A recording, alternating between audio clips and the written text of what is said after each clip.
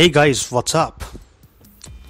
We all are very much aware of the laws of motion, and also we know that it was given by Sir Isaac Newton.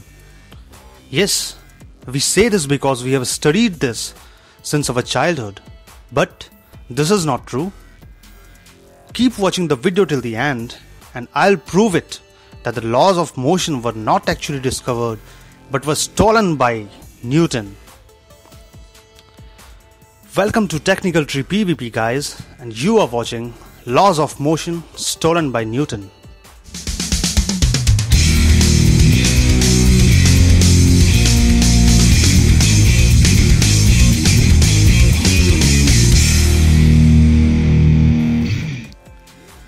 The first, second and third laws of motion are this,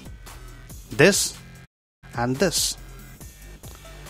But who actually gave the laws of motion? Let me tell you about the real discoverer and founder of these laws. Guys, he was a great scientist, philosopher and Maharshi of ancient India. He lived sometime between 6th century to 2nd century BCE. His name is Maharshi Kanad. He established a school of Hinduism known as Vaishesik, which was rooted on the base of metaphysics, epistemology, logic, ethics, and soteriology. His traditional name Kanad means atom eater, and he is known for developing the foundations of an atomistic naturalism Indian philosophy in his Sanskrit text, Vaishesik Sutra. His text is also known as Kanad Sutra or Aphorisms of Kanad. He in his Sanskrit text, Vaishesik Sutra, has mentioned the three laws. The first one was Vega Nimitta Visheshat Karmano Jayate, which means the change of motion is due to impressed force. The second one was Vega Nimitta Pekshat Karmano Jayate Niyadik Kriya Prabandh Hetu. This means change of motion is proportional to the motive force impressed and is made in the direction of right light in which the force is impressed. Third one was Vega Sanyog Vishesha Virodhi.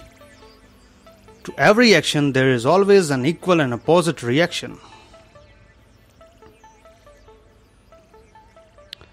Guys, now let me tell you the three laws of motion were published in 1687 by Isaac Newton in his mathematical principle of natural philosophy. Let me also tell you that in 1601, the British East Indies Company started sending ships to Spice Islands to gain a share of spice trade. Later on, the British East Indies Company gained the right to set up trading posts along the coast of India. Later, some of these trading posts would grow into major cities such as Madras, Bombay and Calcutta. But why am I telling you all this? Guys, because in this period of time only, the English scientists came to India for the research purpose, and as they called themselves the atheists, they were not prohibited in reading and learning from the Hindu scriptures. And in the same manner, when Newton found the Sanskrit sentences written in Vaishesik Sutra, his urge of knowing the things took him to the real meaning of those sentences written in Sanskrit. Happily, he went to his country and filed the patent for the discovery of laws, taking the whole credit by himself. That's why the discovery of laws of motion by Newton was not actually the discovery, but was the rediscovery. And we can say the laws of motion were stolen by Newton.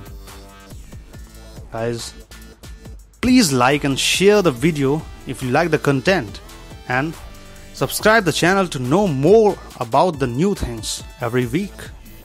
Thank you.